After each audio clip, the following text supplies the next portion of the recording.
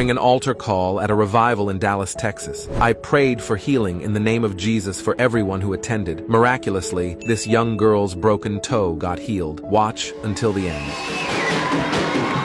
I command right now, in the name of Jesus, everyone raising their hand. Lord, Jesus, you love them. Heal them right now. If you just got healed, raise your hand. That is what hurt, right? Your foot?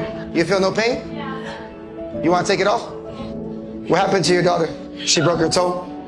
How long ago? On the 9th. When is she supposed to take it off? I think September the 15th. Would you allow her to take it off? Yep.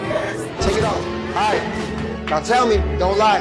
What's the pain, 1 through 10? 0? You can see her getting very emotional because the toe is no longer broken and in pain.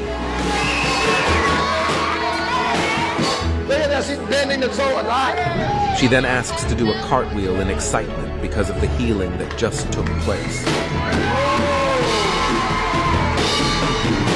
Wow.